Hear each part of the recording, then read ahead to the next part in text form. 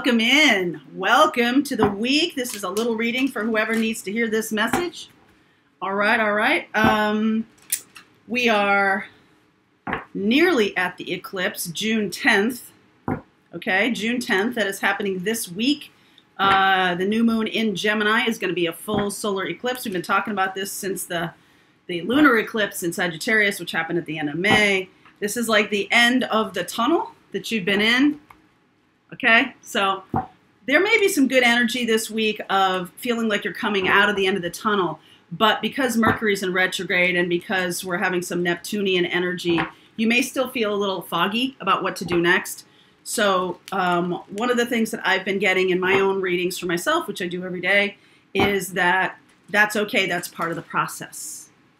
So can you tell yourself it's okay? It's part of the process for me to, have a little bit of like, you can look at it as confusion, or you can look at it as like, okay, lots of things are appearing. I'm not really sure which direction to go, but it's okay that a lot of things are appearing.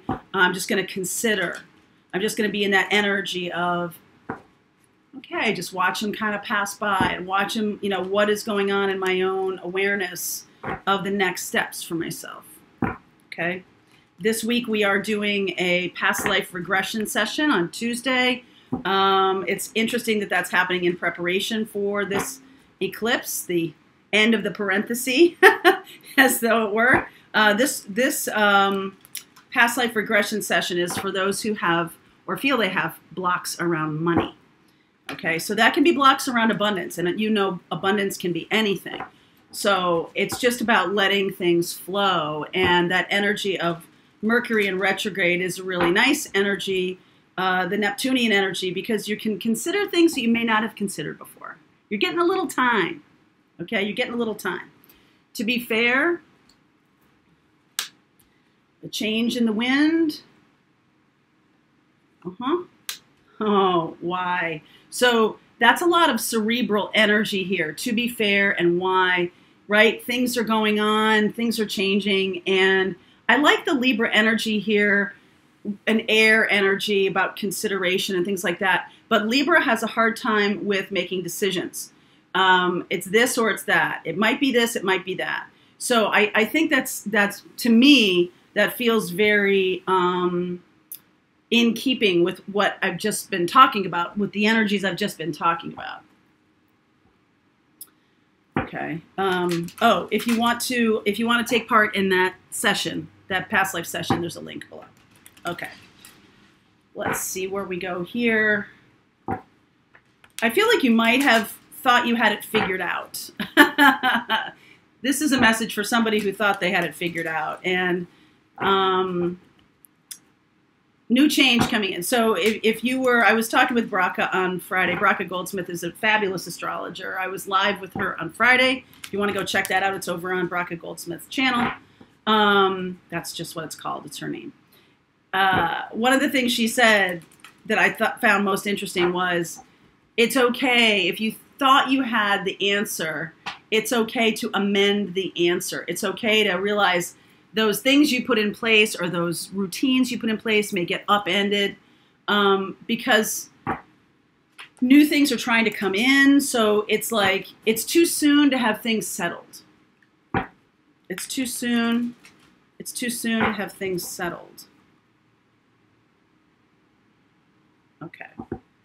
Let's see. 6 of Wands underneath. I'll talk you through it when I lay it all down here. Page of Wands, 9 of Swords, 5 of Pentacles, Hanged Man, that's the sacrifice, King of Swords, I like the clarity around that, Ace of Wands, King of Cups, Temptation, that's the devil energy there, Ace of Swords. Okay, so 2 aces here. This is great. The final card in this part of the reading, there will be an extended for those of you who resonate with this reading. The final card is clarity around your own, it's kind of like around your own bullshit. It's around your own addictions. You could be addicted to drama, addicted to seeking and searching. We are part of my job here is about seeking and searching, and one can be everything in moderation. One can be addicted to things that they view as healthy and good for them. There was a woman I forget where I saw this. I think it was on TLC or something. I don't know. But her family got her a treadmill, and she was on it like 12 hours a day. I mean, seriously, like every waking moment that she wasn't doing something that could, like she was in the kitchen cooking, she couldn't be on it. But then when she would come into the living room, everyone's watching TV, she would get on it. And it was like, it wasn't doing anything for her body. Okay. It wasn't helping her really, because it had gone past the moment where the muscles were used to what she was doing, and it wasn't really giving her any benefit. And her family was kind of like, oh man, we created a monster here. But she was really addicted to the idea of productivity, right? And most of us think productivity is a good thing, right? Like, but with this Mercury in retrograde and this Neptunian energy, sometimes daydreaming and allowing, like that's what summer in the Northern Hemisphere, it's summer, it's almost summer. That's what summer is good at. It's being slow, it's being lazy, it's letting people just kind of take a break and, not be so focused all the time on productivity. That's definitely an energy of the states for sure. And so can you allow yourself to do that? I think there's worry. I think you're being inspired, but then you're worried if you follow that inspiration that you're going to end up without any money or something like that. You're going to end up without stability. And Capricorn down here, Saturnian energy, that is a belief system that came to you from your parents or something like that. In that reading I did with Braca on Friday, it was very much, I did a channeling there, first time ever, live and in person on her channel. And what I remember of it, because I'm aware of what I'm saying, what it was about was, I promise it will be productive. I don't know who I'm channeling. I feel like I'm channeling my higher self, but it will be productive. Fun and joy and play and making art and everything like that is productive in a creative way. I feel like some of you have lost your way creatively. And you need to get back to that childlike energy of creativity, because that is what brings in love and happiness and joy and fun and all of those things. I feel like you're seeing that. I feel like in the past you may have sacrificed, your life to a job or to a career or to a way of living, and now you're seeing the sacrifice you've made, and you're ready to release that. You could be dealing with someone who is releasing an old way of life, and it's inspirational to you. Okay, you're going to win. Spoiler alert. You're going to win. You're going to have victory around this when you follow your heart. I feel like you try to do that. You go down those roads and then you go, oh no, this is what's going to happen to me. 9 of Swords and 5 of Pentacles. I'm going to be a bag lady. I'm going to be, something like that. You're feeling in that direction. But the universe is trying to open you up to a new way of being productive. It's kind of the opposite of what you've been told or taught, because if you think about it, the way you've been taught really has benefited. It's benefited corporate America. It's benefited big business. It's benefited. I remember when I first left corporate and I was doing my own work. I was doing my own business, and that was great. And I thought to myself, well, I can always go back to corporate or whatever. And then it was at one point when I made an inquiry, I was offered a job in New York City as like a director of client service, which is what I was. And it was for like half the money, and they wanted to put me on a plane from Sunday night to Friday night. And I was just like, what are they thinking? Like, that's just not going to work for me. And and I was like, okay, that's my answer. Wash my hands of that. Because I love having animals. I love being, New York City's awesome, but I'm not a city girl. I like planting, I like gardening, I like all that. You can do that in New York City, but I just found it more fulfilling to me to be elsewhere. I love nature. I love being in nature. So there's something here that's stopping you. Your own mindset is stopping you.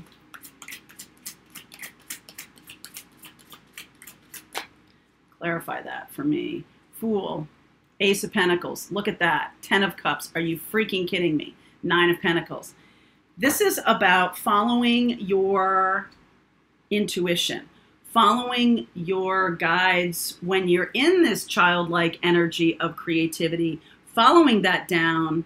Fool, Ace of Pentacles, 10 of Cups, 9 of Pentacles. And it is a little bit about self-confidence. There's a little bit of that in there. It's like, I don't feel like I have enough to give, or my light isn't enough. Something like that. And I feel like you need to release and let go of that mindset. I feel like you've done the hard work to be able to see your own voice, hear your own voice, see your own path. But right now, as I've been talking about with this Mercury in retrograde and this solar eclipse coming up this week, and the Neptune is going retrograde this month as well. The energy of stop and smell the roses is going to become louder. Okay, it is going to become louder. I feel like you're going to be inspired by that, and that's going to show you, it's going to shine a light on the path for you. It's like the opposite of what you thought. Page of Pentacles, 8 of Wands, 3 of Cups, 8 of Pentacles. Yes, you're going to be learning some new things, meeting some new people, being taught through your intuition, through your connection to your higher self, what you need to get to the next place. So instead of going back, instead of doing things that were kind of taught to you as a child, you're now in a new teaching, a new learning position where you're going to take in new information that is going to bring you to a new phase of your life. Ace of Pentacles, 10 of Cups, and 9 of Pentacles. That's pretty darn good, okay? That is a lot of abundance. That is potential. Ace of Pentacles to the 9 of Pentacles, the entire cycle. 8 of Pentacles is about your work. So I feel like the universe is communicating your work to you. There's new people coming around. You're going to be learning from new people, and you're going to be overcoming, closing out a cycle. This eclipse energy is going to be shining the light on your path of destiny. Okay? That's amazingly interesting. So I do see, if you could be dealing with a Capricorn here, or just your own Saturnian energy of, I must just work harder, right? This King of Swords is also Aquarius energy. It is, Aquarius energy is a bit of rebellion. It's a little bit of rebelliousness around, hey, I've been sacrificing for this ideal, whatever it is, whatever it's been, whatever, you know, whoever taught you this, whatever. And now it's time for me to really see the light about what my true path is, my true work. Okay?